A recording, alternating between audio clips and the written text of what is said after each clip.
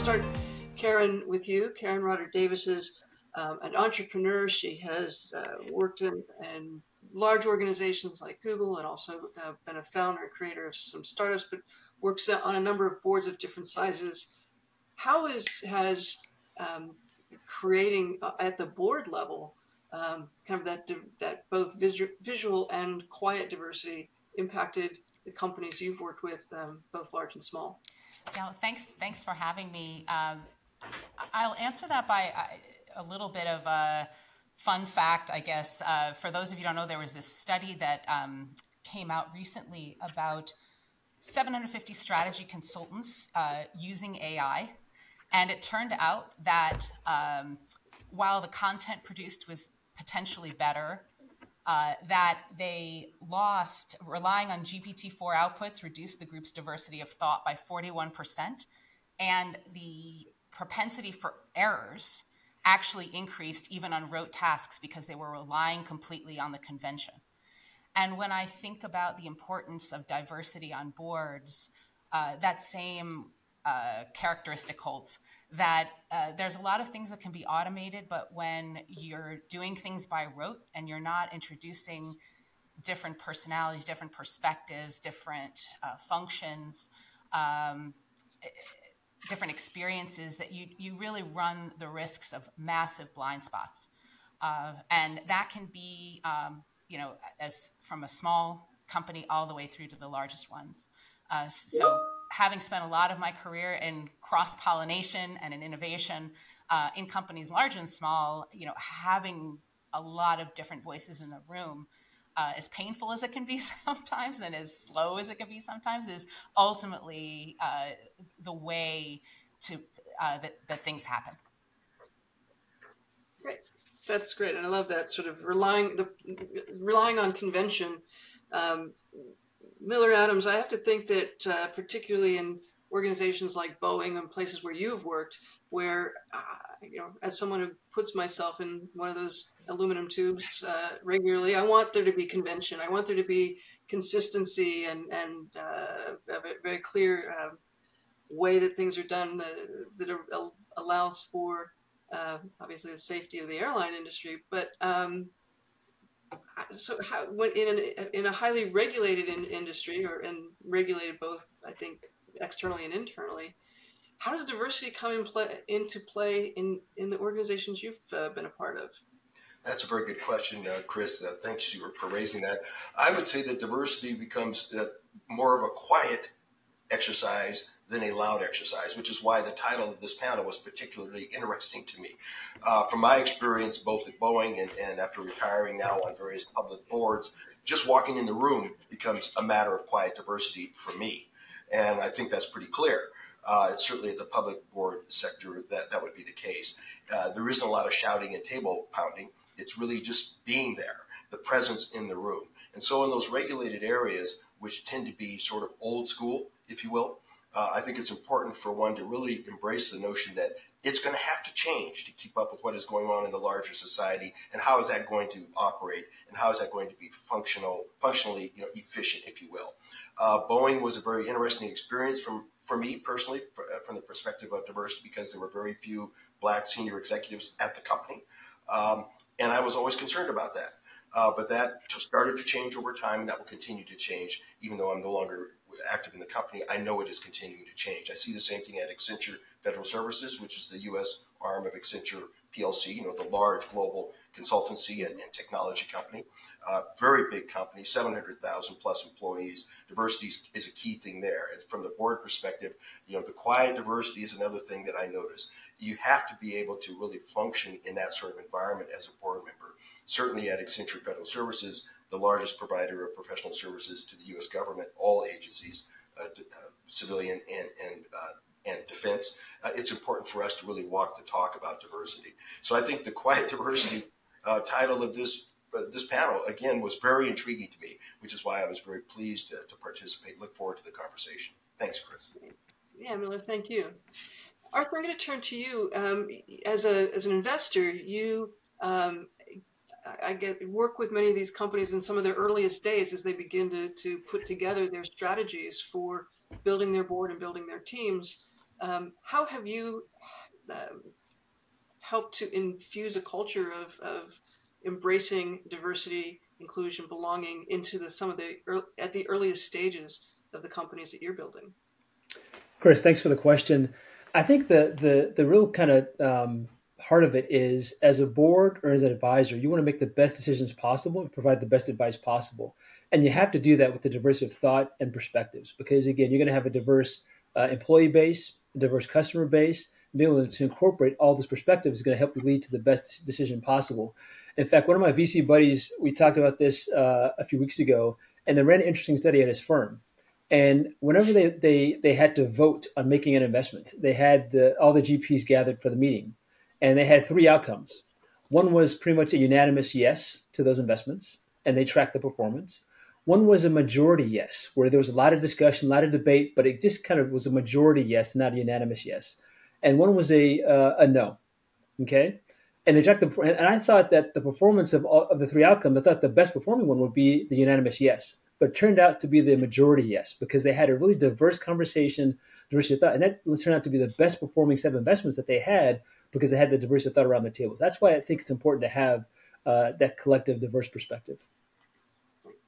And we're going to come back to that conversation, because I think that's a really important. How do we create the diverse perspective conversation? But before we do that, I want to introduce Mercedes DeLuca, who brings a tremendous, a lot of technical experience to this conversation. I think currently serving as the CIO for Pebble Beach Resorts. And I want to also point, because I know you have, I believe you have some nonprofit board experiences as well. And I think one of the, just for our audience, I think to note, is that what you're looking here with this wonderful panel are people who have great experience with large corporate boards, smaller startup boards, nonprofit boards, for-profit boards, public boards. This is a diverse perspective on those kinds of governing bodies. And I think that I'm beginning to hear that there's consensus about the real import of using that role in your organization to really affect change around the issues of diversity, equity, and inclusion and belonging. But that's a roundabout way of getting back to Mercedes. I want to hear, Mercedes, what you're experiencing, and certainly if you can maybe weave in a little bit of that perspective from your nonprofit board work as well.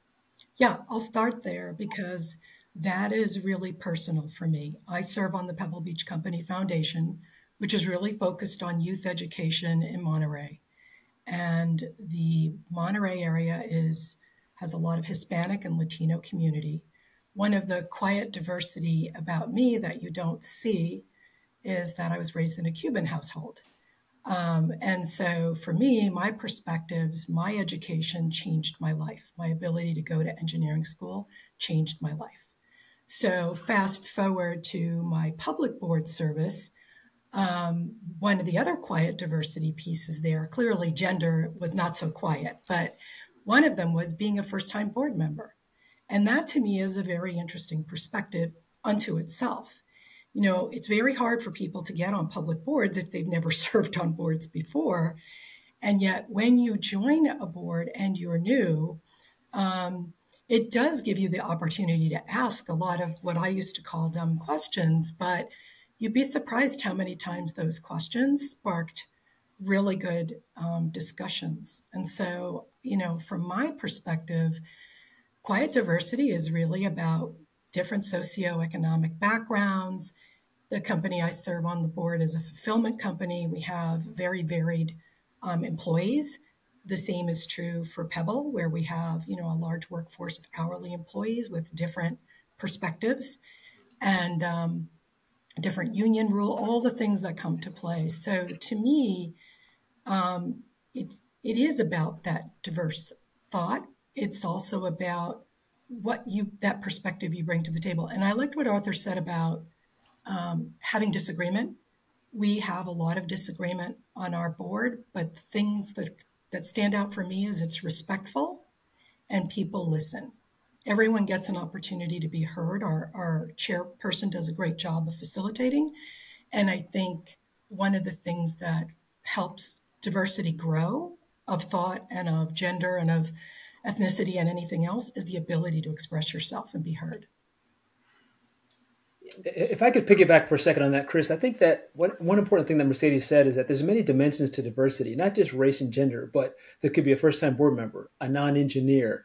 And so I think it's important to understand what are some of the dimensions that you bring to the table that could be considered diverse, and looking past just race and gender.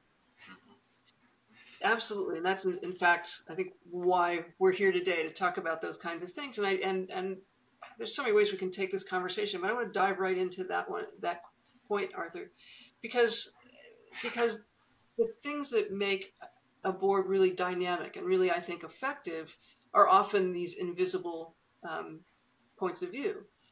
And I think we're also in professional settings often advised or trained against getting too personal in interviews and things of this sort. And we see a lot of boards and frankly, executive teams that grow up out of, well, this is somebody I worked with before. We went to college together. We've known each other a long time. We tend to bring our tribe together when we're moving around through our careers. What are some of the techniques, and I'll just throw this to anyone who wants to jump in on this, that you found effective in kind of breaking out of that tribalism, if you will, to find those diverse perspectives, diverse experiences that really are value add, but are often hard to see? I have a funny story, if I can share it. This is by accident, right? So I was working for Goldman Sachs at the time. I was going to a very important board meeting, and I had to present a portion of the deck. And to get myself really kind of revved up and riled up for that, I always kind of listen to really loud rap music, right? And so we had the meeting. It was a great presentation. One of the senior MDs asked to ride home with me, to get a ride home to the office. I said, sir, no problem. Went in my car, forgot to turn down the rap music. So I started my car. The music came blaring up. I was so embarrassed. But the MD said, turn that back on. It's one of my favorite songs. And so it surprised me that we had a connection with this kind of niche rap music, but that kind of led to a great connection and talking about our ability to kind of bond and find that diversity within that small, being authentic in that way. So it's kind of a funny story, but it just taught you, hey, listen, it's okay to be authentic, to kind of uncover some of those diverse perspectives from your colleagues you would never expect. Right. So rap music, that's great. That's one. What other techniques? I think it's a missed opportunity. As I moved with my career, you're moving almost every few years in high tech, right? And there is that temptation to take the tribe with you, whether it's on a board or with you to the new company. But one thing I try to intellectualize, talk to myself. And one of the things I tried to tell myself, in part because the labor market was tight and nobody wanted to leave their various roles, is that when you come in, if you don't immediately bring your tribe over, you have an opportunity to cultivate and meet an entire new set of people and make a whole new set of connections. And those could end up being the more deep, lasting relationships as well. Not to mention that it's a great opportunity for people who have worked in your organization to ascend after you leave your other organizations, and so that they can become leaders. So to me, I always try to see that positive side of taking the harder trek uphill versus just importing all of the same successful team that I had at another company or board. Yeah, finding the real benefit of that, right? It's hard work, right? You're starting over, but the reward on the other side of that is so much bigger. That's a really strong point. Chris, if I can make a comment on that, from my experience again with the public company boards, particularly where the nomination and governance committee becomes a very important component of the overall organization. I think it's always important to try to get on that committee because that committee is really charged with addressing the issue of bringing new board members on. And that's where it's important to start asking the right questions. Again, typically with a big public board, they're going to be using a search firm, of course. And just looking at the makeup of the team the search firms send over for interviews should tell one a little bit about how that firm is going to operate in terms of surfacing candidates. And then just the quiet diversity part of that is asking a lot of questions. What sort of pool do you anticipate bringing back to us? And when the pool shows up, If it doesn't sort of meet with your expectations, you need to say, this isn't exactly what I thought we were going to see. Let's talk about the pool that you are developing for this particular search. And I think that there isn't a lot of drama there. It's just sort of making it clear that you expect this search firm to sort of mirror the direction that the board wants to go in terms of the new board members who are being surfaced. And so of all the different committees on a public company board, that's the one I always try to get on, because then I can really influence the way that board develops over time in a quiet way, which again sort of speaks to the title of our panel. There's no need for yelling and screaming. Just ask some sort of straightforward questions about how is this process going to operate. And if it gets to the point that your people are saying we don't know where to go to get candidates, they're being very honest. And then I think, sorry, waving at a dog going by here, speaking of dogs, I think that would be a way that we could influence as board members how that board develops over time. I think to add to that, it really requires a self-awareness on behalf of each individual as well as on behalf of the board.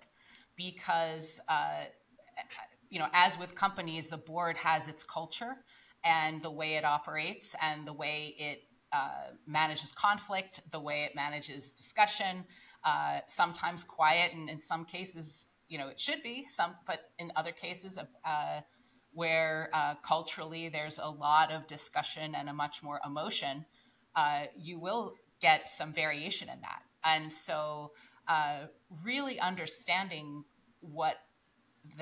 how you can describe that to, as part of your NomGov committee or your board in general, to folks who are helping you with that search is really important to cull the list of candidates again in the most effective way across all potential qualities. Well, I think it's interesting. You kind of all have in different ways touched on this issue. I would say that a corporate culture kind of trickles down from the board, right? So if the board is embracing a certain set of values and where diversity among others is part of them, that kind of trickles down. For those diverse perspectives, and Arthur, you were kind of alluding to this, Mercedes, you all have been in one way or another, requires the ability to engage with one another in a way that's respectful and open, that is vulnerable to being heard and to listening. And in a phrase that Amy Edmondson has coined years ago, it's creating an environment of psychological safety. Is this a place where it's safe for me to have a divergent perspective that might challenge the perspectives of other members of the board? And how do we respect each other and to do that without, I love the implications of quiet diversity is both the diversity we don't see and keeping ourselves calm and not loud.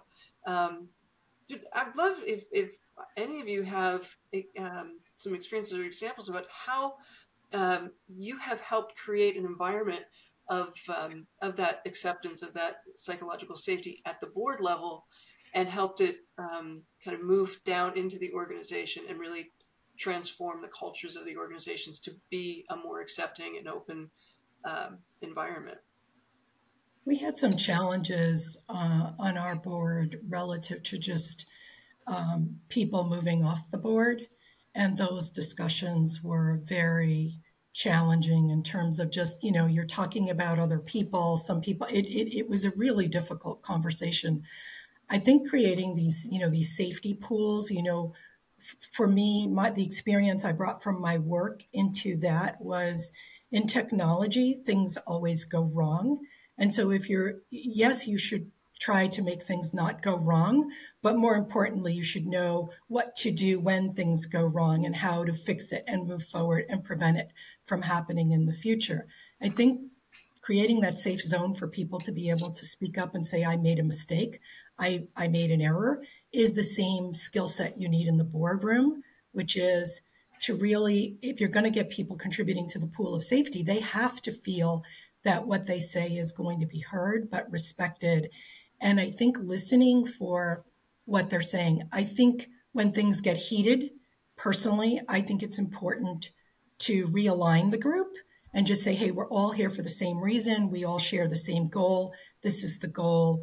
And try to tamp down a little bit the emotion, because I think emotion can derail a good safety environment, right? Violence, people fleeing from safety.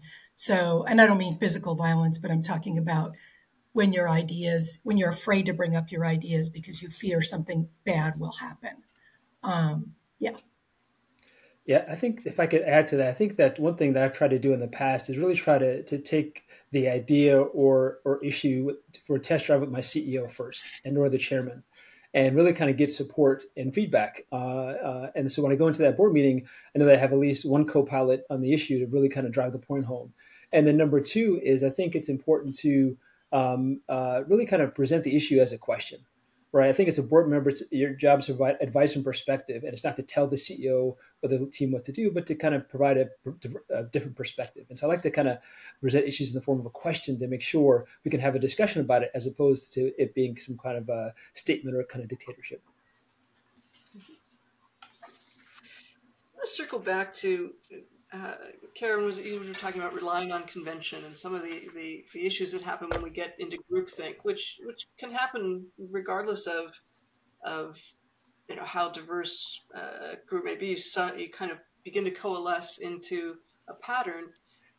I'm wondering if any of you have had experiences where you have kind of stepped back from that moment, where you've said, we're all here in this place of we kind of all got on the bandwagon and we're moving along.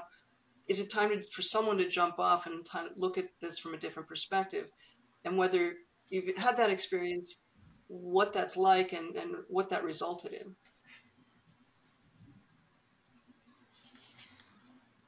I think, I think my experience sometimes has been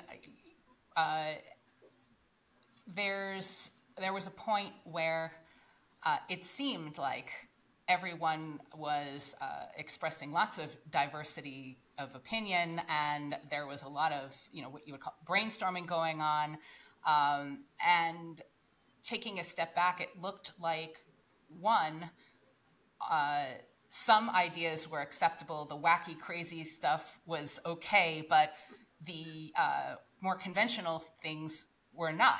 And so you were having this ironic, let's all be nonconformists together to the exclusion of and taking a step back, being able to facilitate and saying, hey, I know we're in brainstorm mode, but in order to make this work, we need the brainstorm and we need the plan. We need the ability to execute. When are we doing each? And it's fine if we're going to keep this in brainstorm mode, but at some point, this question's going to shift if we're going to move forward. And at least acknowledging to be able to bucket when things were happening, so people didn't feel excluded or get offended or feel, again, like their ideas weren't mattering. Just having the forum in the right place and time for the different modes is really important. And do you find, to anyone here, that there is someone if you imagine some of the boards that you've served on and are serving on, are there people on those boards who play that role specifically, that this is the person who is going to be the one to call us out, to bring us back, to bring somebody into the conversation who has been holding out, or is that become really a role for everyone? And I guess what I'm kind of pushing to here is, do we need to develop a skill set around frankly participating in and engaging a diverse perspective, the board, creating that environment for psychological safety? Is it something we want to call out and find, that somebody owns on the board, maybe somebody beyond the chair of the board, or is it a skill that every board member needs to develop and be very conscious of in a meeting, when it's so easy to just kind of get into the flow of the business that you forget to kind of look at it from a higher level? I think go ahead, Miller. No, please, Arthur, go ahead. I think every board has a personality and a dynamic, right? And I think it's important to take that personality and dynamic and shape it intentionally. And I think it's the chairman's ultimate job to do that, but I think it's also every other board member's job to really kind of shape that personality and to make it the best possible. Because you tend to have individuals on the board that may be a former CEO or a longtime founder that have a certain personality, more willing to kind of voice their opinions. You may have a new board member that may be uneasy with asking a question initially. So I think it's important to understand what is the board dynamic that we want, what is the board dynamic that we have today, and how do we go from there from here to there. And I think it's ultimately going to be the chairman and the CEO's job to really kind of cultivate that. But it's also going to be incumbent upon every single board member to really kind of mature and to cultivate that personality of that board to make it more effective. I would agree with that. And I would say it's the most effective boards that I've been on have been where everyone takes that responsibility. And when they see somebody not participating or kind of, hey, we haven't heard from so-and-so, what do you think? And kind of bringing those voices in. And I would also say that extends not just, we've been talking a lot about, or maybe assuming that we're talking about meetings and groups when we're all together. But as you know, so much of board dynamics take place outside of those meetings, and having that dynamic where people and those relationships outside of the room where people can ask questions, express their views to one another before you get into that room, really, really also helps facilitate effectively. One of the things that's really impressed me is that there are some people on the board that have a lot of expertise in the area we're discussing, but I've noticed that it's certainly one or two of the people will hold back and be the last person to speak on the topic, which I actually think is really helpful, because there's a tendency to say, oh, whatever he says, well, that's going to carry the day. And so I think that's another strategy that boards can use to not necessarily hear from the expert in that area on the board, but wait to get that input last.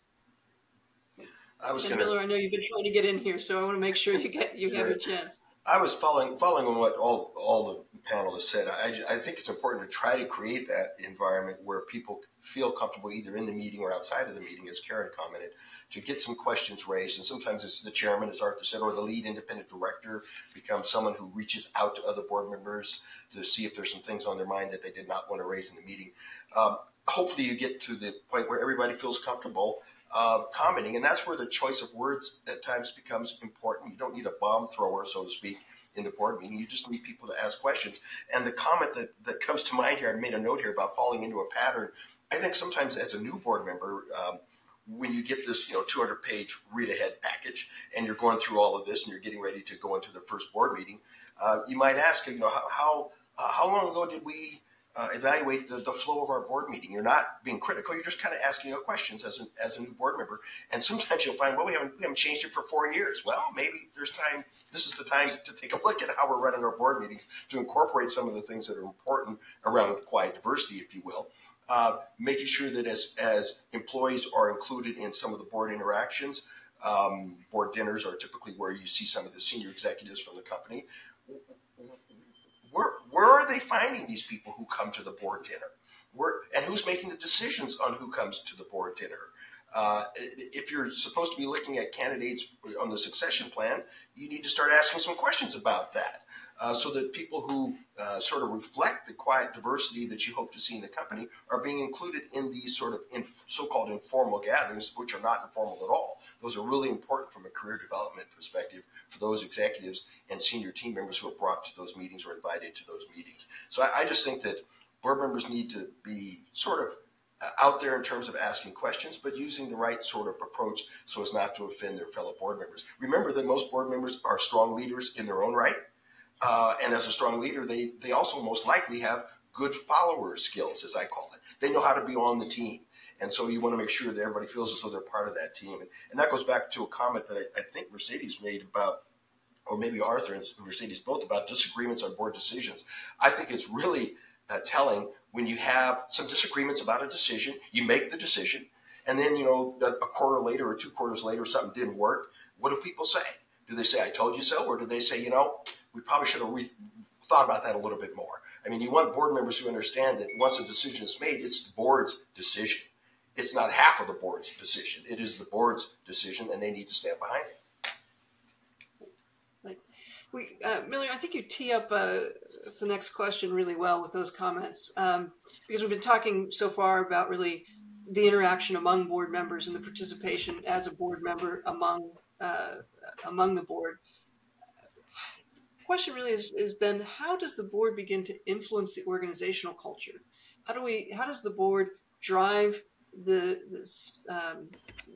value of diversity, I think objective and quiet, into the organization in a way that it really can be transformative to the organizations you're helping to lead?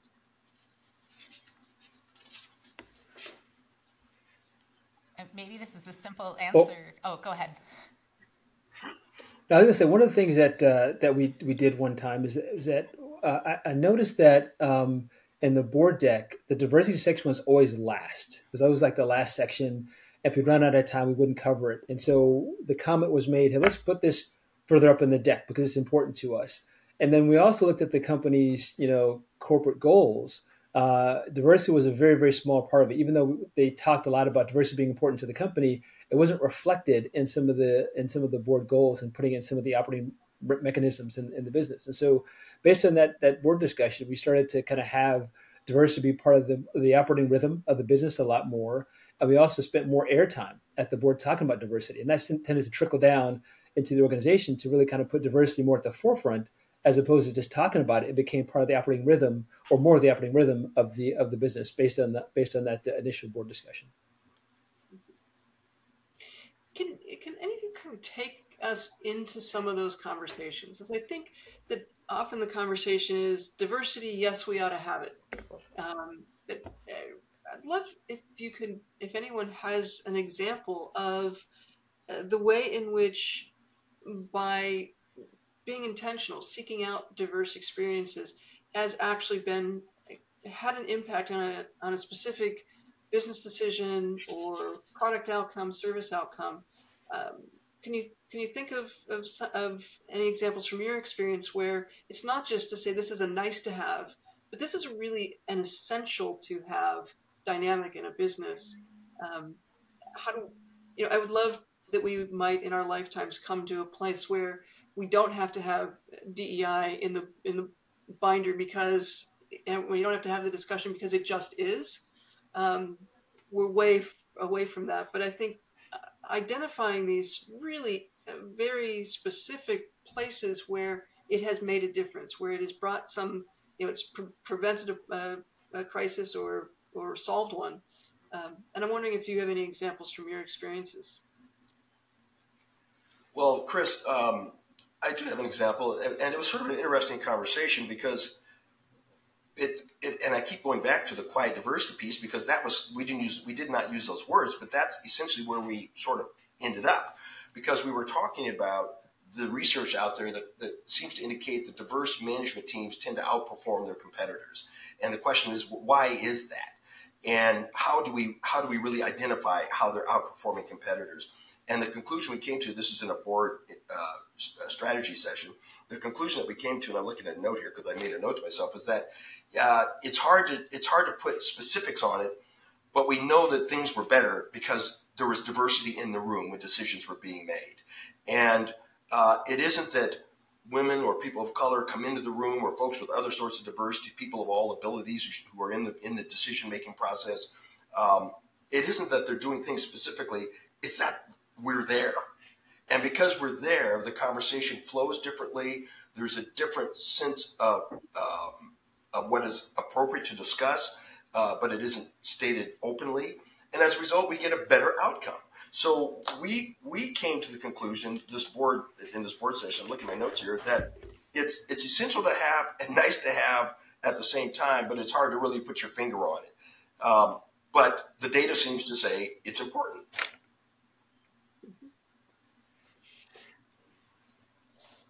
I'm wondering. So yes, the data absolutely says that the companies with diverse that have embraced diversity have diverse leadership teams way outperform that very and by the way, whether it's all women or all men or all people of color or all anything that is homogenous is less well performing is essentially what the data repeatedly tells us. I want to go back to something that we were kind of touching on a little bit earlier in the conversation, which is then how do we get to that? How do we get to quiet diversity? Because I can look at a board of directors and I can say, well, there are just there's too few women on this board, or there are not enough people of color. It's harder to inventory, if you will, other kinds of diversity, right? So to say, raise your hand if you grew up poor. I mean, you're not going to have that conversation. And yet that perspective is super important, right? How do we identify that you went to a public university versus a private university versus an elite university versus community college? All of those, very many vectors of diversity, which, maybe it's let's get in the car and listen to the rap music too loud and allow a conversation to flow from that. But if you want to be intentional about creating that diverse organization, you kind of have to have these conversations that are often kind of, let's say, HR would tell you not to have that discussion. Right? So how are you finding and how are you directing your organizations to start kind of mining for that those diverse perspectives? I think it starts with what's going to be important for the organization to achieve its strategy. For example, if you are an organization and you have a big mission to expand in Latin America, for example, it's going to be important to have some Latin American perspectives on how it's going to work. So I think it's important to understand. Let's link it back to the business strategy and what diverse perspective will help us best achieve our strategy. So I think it's basically because there's like an almost infinite number of diverse dimensions that you can speak to, and so it's hard to kind of get every single one. But I think I'd link it to what's going to help impact the business strategy the most from a diverse perspective standpoint, and really hone in on those things. I think that's the one way to tackle it, because you can't boil the ocean. Mm-hmm. Karen, I'm wondering, maybe because of your investor background, whether you're seeing that those kinds of discussions where often too in startups, these startup founding teams become very coalesce. Are you finding that you're kind of trying to break some of those, chip some of that open in a way that allows those founding teams to broaden their perspectives? I think there's a lot more discussion around culture now than there used to be, and culture was, I guess, kind of a euphemism for keeping to your own tribe and only hiring people you knew. And I think startups that, especially early stage, they're on a budget, so expanding that network and spending money and time, they're trying to move quickly, is difficult. But I think with the discussion and emphasis now on culture, starting from the beginning to be very intentional about the culture they're trying to build, the qualities and skills that they're seeking. And we talk about in the same way they're going to, operationalize the idea, operationalizing culture. So it's not just, it's not just to say we believe in direct communication. Well, are you actually doing that? What's the next level down of implementing that? And what happens when someone is direct communicator or not direct communicator, for good or bad?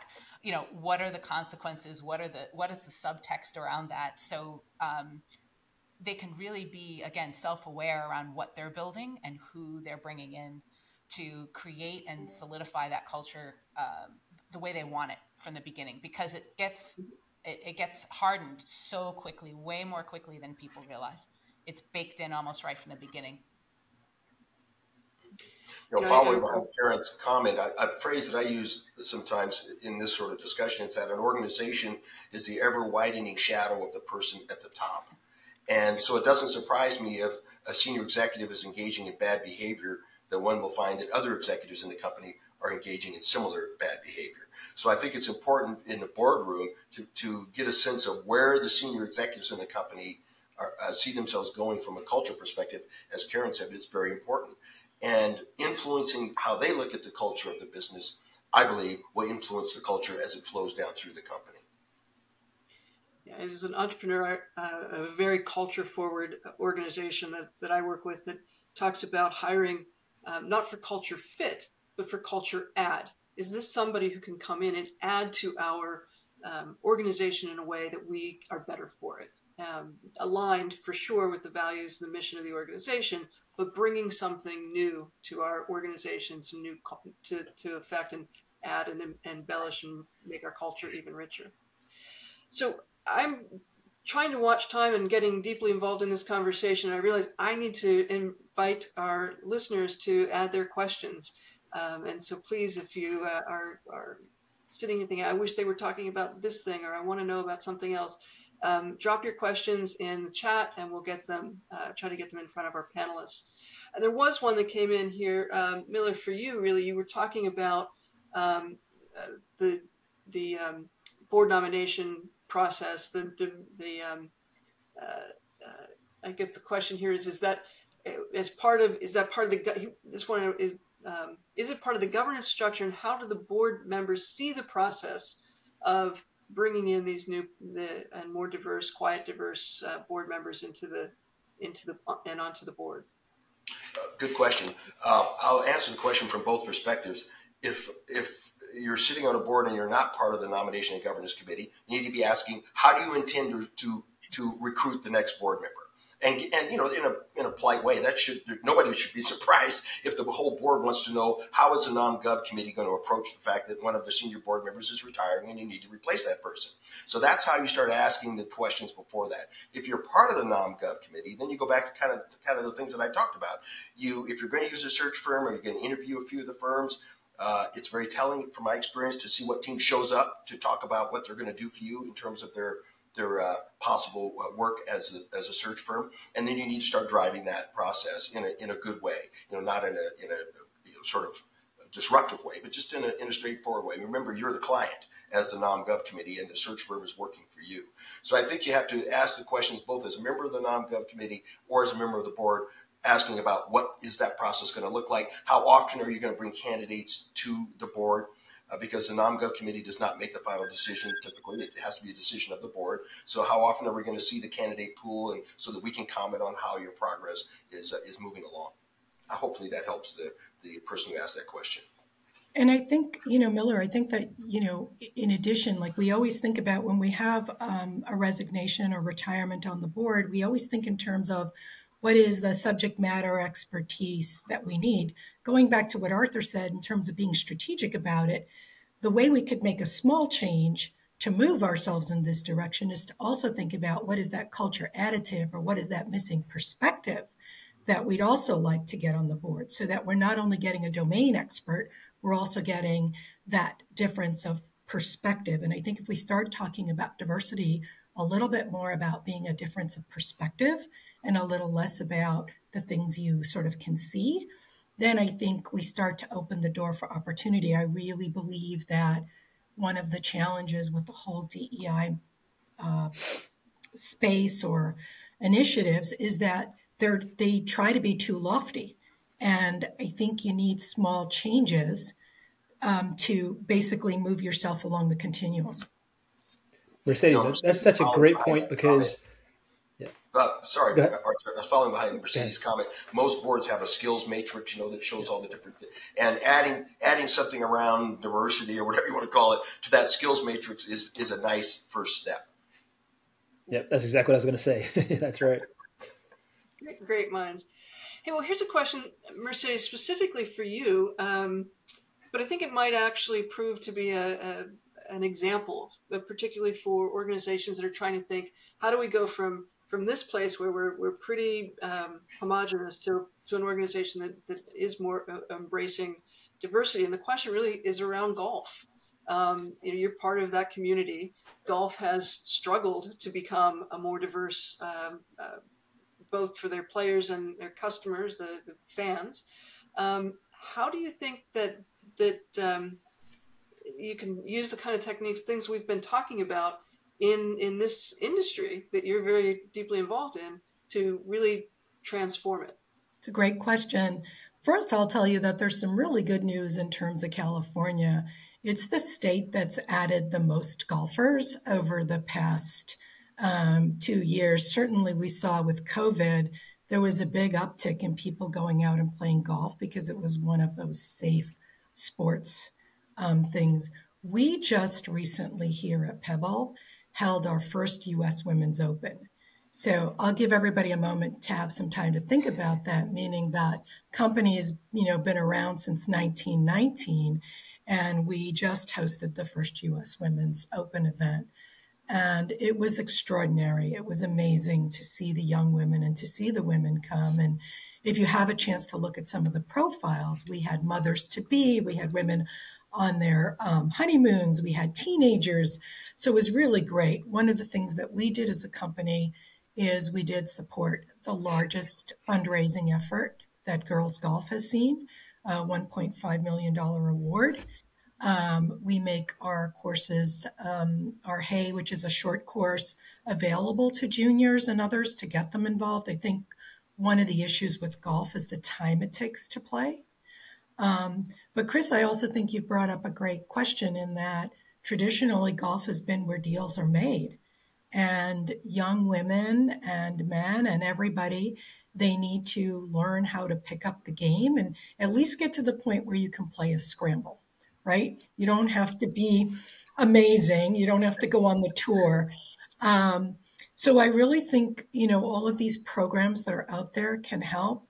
But I also believe in self-empowerment. Like, if you're interested, there's drive, putt, chip, there are free events all over that people can learn. There's community colleges people can go to.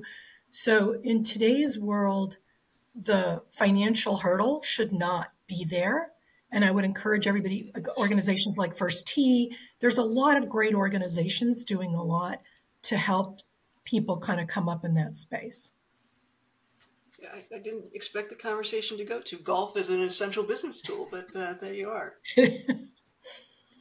Well, so I know we're there may be a few more questions here. There's one, I think it's the big question. It's a very hard question, and maybe it's the one we'll kind of bring this discussion to hopefully some solid conclusion here. And it is, how do we measure diversity and inclusion? And how do we know we're doing it right, or that we're doing it at all? Again, not just I always call it the tick list diversity, right? Do we have that balance, the gender balance? Do we have diversity of, around race and ethnicity?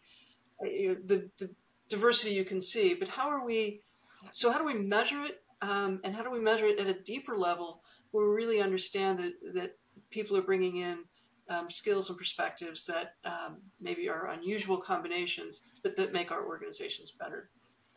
So maybe, Arthur, I'm going to toss that question to you first. How are you seeing measurability paying off? That definitely is a hard question. The basic measurements of measuring the diverse force, not only the current butts and seats, but also the engagement. You want to make sure that the employee engagement is at the same level or above the level of the majority. But I think as far as making the right decisions, it's hard to kind of measure the counterfactual, the decisions you didn't make, and et cetera. So I think it's a matter of, are we hitting the goals that we set as an organization is probably one of the best measures. And if we're not hitting the goals, why aren't we? Is it because of a different perspective? Is it because of something else? So I think that having the right diverse workforce, making sure the engagement level is at or better than the majority, and then the ability to hit the goals you set in place is probably, to me, the measures that speak to, do you have the right kind of diverse set of perspective at the board and in the workforce? And I think referrals into the company is another way to measure. Like, if you have a diverse perspective and you come to the organization and you feel heard and you feel comfortable, then if you're willing to bring others, with similar backgrounds, but really seeing a growth in that percentage of people, that's more at the company level and perhaps less at the board level. But I think one of the signs, this is a negative thing, I think one of the signs that you don't have enough diversity of thought around the table is that the conversations are not robust. That, I think Arthur said it, that there was no disagreement. Everybody's like, okay, let's just do this. So I think that would be a red flag if I were the CEO or the chair of a board, that, the meetings have become very perfunctory. I think another approach that has proven to be interesting to observe is employee surveys and how people are reacting rather to questions around their perception of diversity in the organization. As an example, one of the companies that I'm involved with has lots of employee resource groups, ERGs, for all kinds of different, veterans and people of color and, women and all these different groups. There's a whole bunch of them. And I found myself from time to time interacting with some of these groups when they have their annual meetings. And I asked a question once of a couple of folks, how would you know and the question was, how would you know we're making progress? How would you come to the conclusion that we're making progress as a company? And their answer was really straightforward. They said, well, Miller, we'd start to see people who look like us in management at various levels, not, the CEO or something, but just sort of around the management team across the company, we would start to see people who look like us. I thought, very interesting. And so the employee survey asked a question about that. And it came back with a similar response. How do you think we're doing in terms of diversity? How would you gauge that we're making progress in terms of diversity? And even on the employee survey, which was confidential, of course, employees said we'd start to see more diversity in management. We'd start to see people who look like us running major components of the business. And we thought that was kind of interesting at the board level to see how they were reacting to that question. So I don't know how to measure it, but the employee said, we'll know it when we see it. Mm-hmm. That is, I think it really, maybe the know it when you see it is a perfect measure, right? Because you can look around the table, you can look into the C-suite, and you can see, what have we got here? And how do we change that complexion, maybe literally and figuratively, to begin to look more like the if you will, the rank and file of the workforce? And have you, in any of your boards collectively, looked at rather than sort of discussing the DEI part in the back of the binder on your board meetings, said, let's just really take a look right now. What are we missing? And how do we break that up? And I know that's challenging because that means moving personnel around most likely, but have you I'd be interested to know if any of you have thought about the role of the board in actually kind of putting your arms around that problem and looking at the profile of the leadership team and saying, we've got to change this and we've got to change quickly. We have looked at, because of the logistics company, right? We have a workforce that traditionally isn't moving into management and leadership. And so we have asked the question, can we start to see more information about, even at the lowest levels, how are people moving into management? A lot of times people don't want to move into management because they're going to lose overtime and things like that. And it's actually going to have financial impact on them. So that we've asked that question in terms of beginning the conversation, but I would say it's pretty nascent in the discussions we're having, because we're also then management really has to go back and figure out what are the tools and training and things that need to be provided for this group to be able to move up, because some of those issues might have to do with childcare. They might have to do with transportation. There could be a lot of reasons why people aren't seeking the manager level roles that are more, I don't want to say systemic, but they're different causes, and it's not an easy problem to solve. We've had those discussions as well, and I think some of which were intentional and some which were kind of accidental because somebody happened to be talking in a sidebar about pre-COVID, the ability to shift hours or work from home, and would that qualify them or disqualify someone on their team from a management role? And hey, if they're doing the job, wait, how are you thinking about that? That's interesting. Let's have a conversation there. And it sparked a really productive discussion around attracting and retaining the best people and in what, again, conditions for management. And then, on the more formal side, looking at it from, again, a perspective around, from a quiet diversity perspective, how do we like people who make decisions, and what type of person is going to be most effective here? And having the conversation around majority of introverts versus extroverts, and having a balance of introverted and extroverted folks in the organization, and those who can get along with one another in order to pull the best decisions out of the group, so everyone's just not sitting thinking, that they can express themselves. So these discussions happen a lot. I think it's important to continue to push on them, and all perspectives, quiet and otherwise.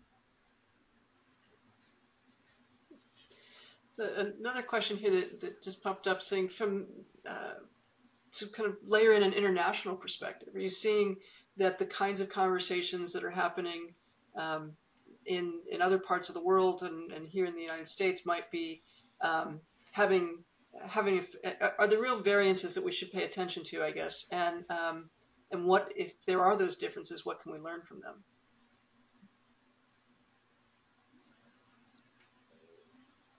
Well, we see it a lot in companies that are looking to expand.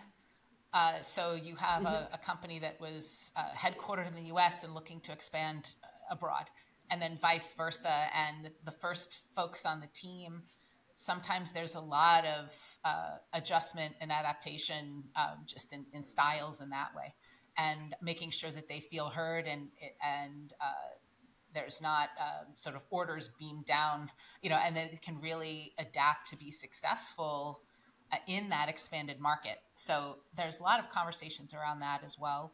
I think, again, depending on the area, DEI will have a certain familiarity or lack of, and then it's up to the company to really explain why that's important. Michelle, I think it was you who said in your sort of early remarks, you talked about the diversity of being a first-time board member. I think that you were saying that brought some new perspective to a board. And for people who are on this call who are thinking, I want to get on a board, I'm not on a board yet, I want to know how to bring these issues to boards. There is a movement, if that's the right word, to create more diverse boards. But often there is a universe of people who have served on boards who become the universe of people who serve on boards, and bringing in these new voices, this new experience, this new skill sets. It's a little tougher, right? So we have to be intentional about reaching into places that and bringing the first time board members in. Rather than finding the handful of people who serve on 12 boards because they tick the box for diversity. I don't know what exactly the question is here, but we always want to hire for experience, right? Because that's what informs the thinking and brings this expertise to the board. How do we shift, or have you seen ways that we can effectively shift from a bias for experience to a bias for perspective? Yeah, and I think it's the same thing. Yes, I think you have to play it to a strength, right? You have to, well, first of all, you have to have a board that's open to doing it. And I think all boards, as part of NomGov, should be considering, would we consider a first-time board member, right? That would be one of the, qualities that we would, talk about. I think like anything else, if you've worked in one industry, I worked in high tech a long time. When I wanted to take this role in hospitality, I was the dark horse. I was the only one who didn't have hospitality industry experience, which means a lot after you've spent 25 years in one area, right? But the reality is that I use that to say, I will bring fresh eyes in. I will not be tied to what's happening in this industry and just assume that it's a no-go. I will bring the innovation and the creativity that I've spent, the last 25 years cultivating. From a perspective of the board, I do want to say that there are so many very well qualified people out there. Maybe they're keeping their heads down a bit too much. Maybe we haven't met them yet. But I would encourage everybody, whether you're an existing board member or not, give that person the opportunity, cultivate your network to meet people, ask people if they're interested in board service. Sometimes it's as simple as asking that question. I did a couple of years ago help found an organization called Athena Alliance. I work on how women lead. A dear friend of mine, Merlene Santil, founded Black Women on Boards. I talk to young women who are very young to say you should think about board service. Not that they're going to do it next week, but just like you might talk to a child and say you're going to go to college, right? You need to kind of help them understand what it is and demystify it a bit so that people will feel comfortable with it. So I personally believe that any board that would not consider having at least one new board member that maybe hasn't served before, but has this accomplished resume and leadership in what they do, they're being short-sighted. Following behind Mercedes, I like to remind board members that all of us were first-time board members at one time. And people seem to forget that. Sort of like the CEO search. Well, this person's never been a CEO before. Well, all CEOs were first-time CEOs at one point in time. So let's get by that, as Mercedes said, and talk about the skills that they're going to bring to the situation. Well, and it seems too, Miller, that this is one of those places where having a role on the nominating committee or helping to nudge the nominating committee to say, if you're bringing in a search firm, one of the requirements of the candidate pool is that they're first timers, or that you've got enough first timers there that you're not just depending on, a board resume, but you're really looking at somebody more deeply to qualify them to be put forward as a candidate, and really directing your search firm in that way. Karen, there's a question here. I think directed maybe to you, but also based on your comments. We'll open it up to anyone here on the panel. But you talked about introverts and extroverts, and the question here is, well, then what role might behavioral analytics have in bringing behavioral diversity into an organization? Especially, it says you've got multiple candidates, but they have very similar skill sets or experience sets. How do you turn to other tools like behavioral analytics, and are you seeing that as being effective on the boards that you're working on? I think we're starting to see that. I think as we're looking at ways to expand pools and at the same time also automate a lot of processes which there's danger in that as well. I think if you look at the benefits and drawbacks, again, they are tools. They are not to be 100% relied on and automated. The whole point is that people are people, and there's a judgment that goes into that should be taken into account. But for many years, we saw companies that did have behavioral analytics or surveys alongside assessments in the recruiting process. And I think we're definitely seeing companies adopt those and go forward. Again, I think it's a lot in how they're used. It's only as good as how they're going to be managed. But I think it will become a bit more frequent. Again, as we're expanding pools and we're not relying on reference checks or who knew this person, which can be pretty biased and just generally unreliable. These are just other data points that are useful. Mm-hmm. Yeah, and I do think, to add to that it's critical to be very clear with candidates, or even with your internal folks, why you're asking for these assessments. That it's not to ferret out the serial killer among us. It's about really understanding how to bring people together. Right? I think one of the, not to, maybe it is the shameless plug for GRI that's hosting this conversation today, but having recently really dived deep into it, it's not to say, well, we want more people that fit this profile or fit that profile. It's, if you are in this profile, then I know how to communicate more effectively with you, because I understand what you need to be successful. As leadership moves from kind of the command and control. I know everything, and I'm going to just kind of micromanage at some level down an organization, or maybe not micromanage, but certainly command, to a more leadership style, I think, that is more collaborative and more coaching and more nurturing. To get the best from your workforce is to really understand who they are, right? And to understand how they are best motivated, and to tap their intrinsic desire to be part of the organization and perform. And so these tools can be very helpful in that way. And if they are framed that way, then they're as much a tool for the employee as they are for management. And I think that's a really critical piece in trying to deploy behavioral analytics. It's really about making sure that the employee understands that this is really a tool for them to get what they need so that this work can be most meaningful, enjoyable, and productive for them as well. And I think with the understanding as well that these are snapshots. This is one element, like everything else, of assessment at a certain moment in time in context. And so everyone sort of taking that into account in decision making and ongoing management and interactions, I think is really key as well. There's another question here, and maybe it's coming back around and double clicking on something we touched on just very briefly earlier in the conversation.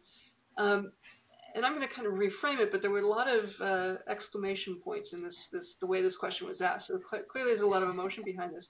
If it's the CEO's responsibility ultimately to assess the culture of the business, to conduct and create and nurture the culture of the business and the people of the organization, and if there's an HR organization that is helping to direct and drive that, and all of the messiness of actually engaging with human beings, because we are in fact kind of messy creatures, what really is the board's role?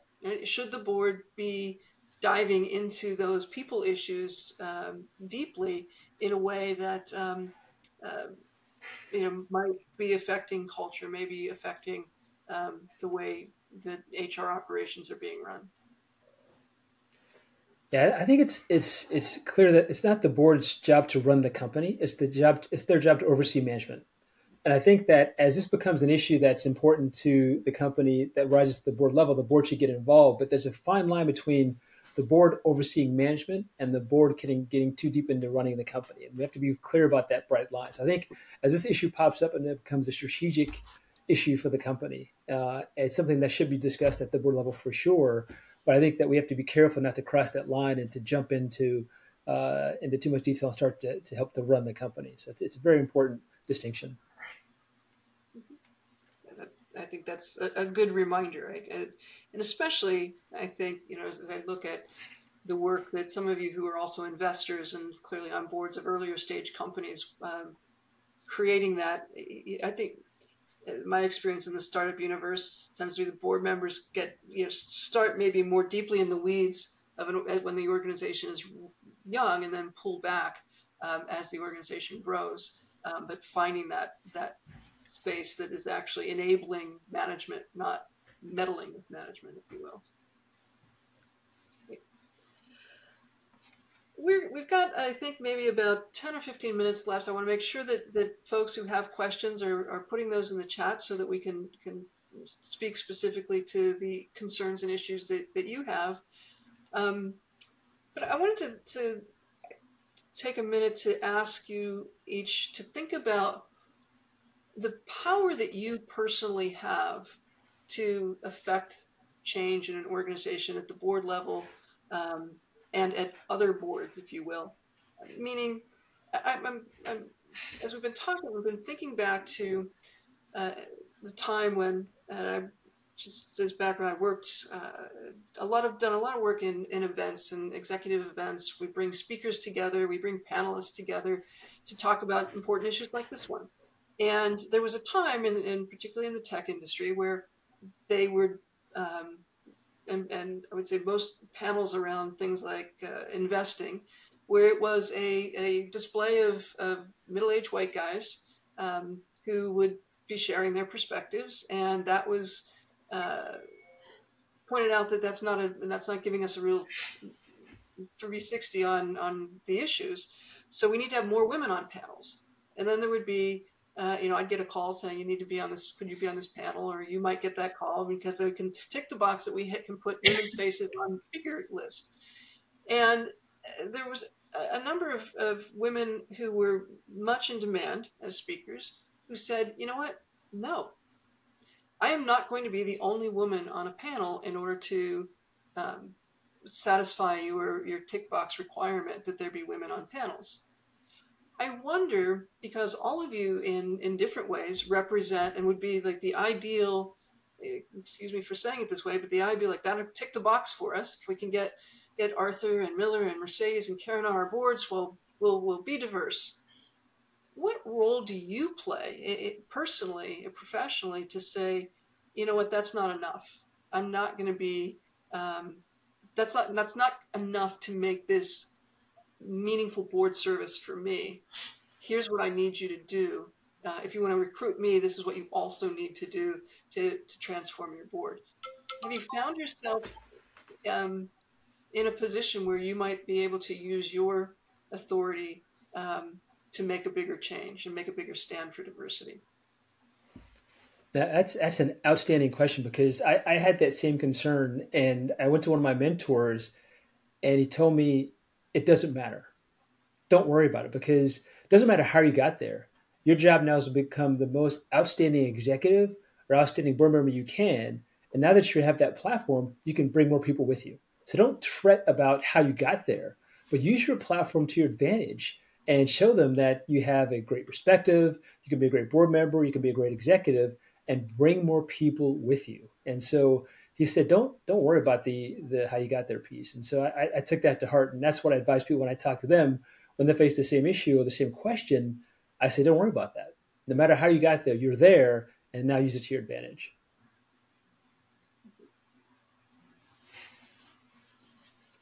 So I wonder, for people who might be in the audience who are kind of looking at themselves and saying, well, I don't tick the boxes for diversity. I mean, I'm not, I don't, I'm sort of the thing that everyone's trying to mix up, right? How does that person say, or tap into, look into him or herself and say, wait a minute, these are my diverse perspectives. I might have, be a white guy who went to Harvard and grew up in Connecticut, and that feels like not ticking the diversity box. But maybe I did, I don't know, service in the Peace Corps. Maybe I did something else that helps to like sort of rethink who we are in terms of that diverse perspective. Do you have advice for those individuals?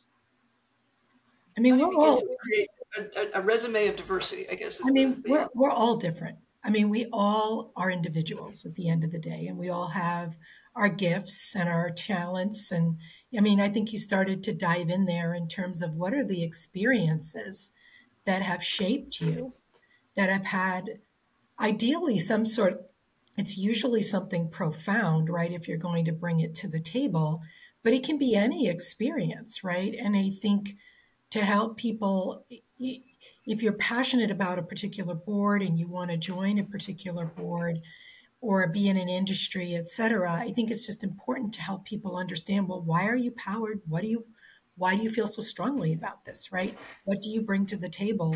And I think everybody brings a different gift. Now, I think the flip side of that is that board service, it's not like going for a job. You may or may not get the role. It takes a long time. And it's not a personal, like you weren't good enough for the job.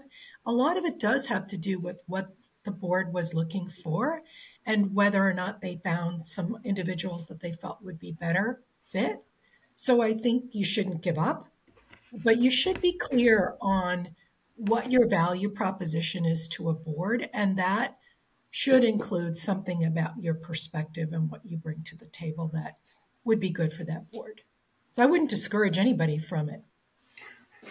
I would agree with Mercedes completely. I think that diversity of thought is really important for a board member. And using the example that you gave, Chris, if a resume talked about someone that had all those different attributes that you laid out, but also said that they had spent time in the Peace Corps or they spent time in some sort of really unusual and thought-provoking endeavor early in their career, particularly, that's sort of signposts the fact that there's a diversity of thinking there, and certainly an interview would be able to tease that out and confirm that that's the case. And I would not encourage anyone to be discouraged about board service. If people are interested in board service, they should pursue it, because there are thousands of boards out there, nonprofit, for-profit, public companies, private companies. There are a lot of boards out there, and they all need good people who want to be committed to their mission. And I guess that's another way of saying this is that that maybe quiet diversity needs to be spoken out loud, and that often when we are writing our resumes or our CVs, we kind of maybe don't want to say some of that quiet part out loud because we feel like that's not supposed to be talked about. And I think what I'm hearing here is, yes, not only say it out loud, but really shout it. Don't be quiet. This is the stuff that these experiences, these perspectives that make you a unique and valuable candidate. So I said, yes, what Chris is saying now. So thank you for that. I appreciate the affirmations. Those are very important to creating this environment of safety. We don't have a lot of time left. So what I'd love to do is a round robin, take whatever you need to say this, but to really, again, I'm making an assumption that people joined this webinar today because they really are thinking about board service, either the service that they're already in, right, and how to do that, bring that these issues to their boards and help to make change there. But also many people on this call who are looking for their first board service. Maybe some advice to those folks who want to join boards, how they might go about that, how they might learn from your experiences, not your first time boards or creating boards. What are some of the pathways to board service that you can advise our listeners to undertake? And Karen, I'll start with you. Okay. I think one thing I would say is that we've been talking about somewhat board service as a monolith a little, and we've talked about nonprofit, for-profit, stage, private versus public. We've touched on it, but I really think that when you think about your interest in board service, double clicking on that, going or even triple clicking, going those levels deeper and really segment the market to figure out what appeals to you most, where your attributes may be most valued, taking what's unique about you and what you're passionate about, and really then developing a target list that's reasonable, and then going after that. But it's when people come to me and they say, I'm interested in working at a startup. Okay, that means so many different things. What industry, what stage, what role. So applying that same analogy to board service and really honing in on where you want to be and can be most effective will probably serve you well. Arthur, what are your thoughts? Yeah, I think to piggyback on, I think that it's really important to understand your why. Like, why do you want to be on a board? Not because it's the latest fad, but really understand 5-6 levels deep why you want to be on a board. And as Karen said, once you figure that out, really kind of identify your value proposition on what value do you add to the board.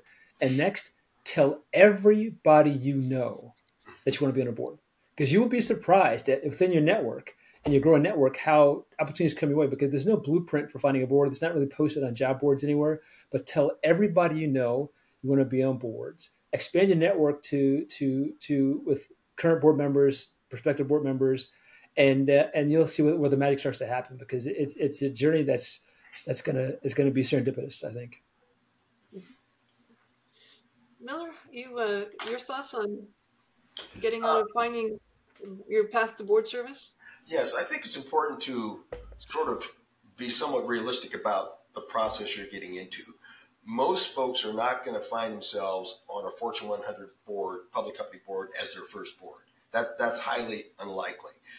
But there are all these different things you can do along the way, starting with a condominium HOA board. I mean, you have to have the experience of being in a group that is making decisions based on input from their environment. And I recall early on in my career, in a mentoring program through the Chamber of Commerce here in Seattle, I met with a person who was running a big public company. And he looked at the resume that I gave him. I was a young lawyer at the time. He looked at the resume and he says, well, you're doing lots of different things. I was on a church vestry, which is like the board of a church, and I was doing these different things. He said, those are all the things that are important to build your level of understanding about how boards operate and function.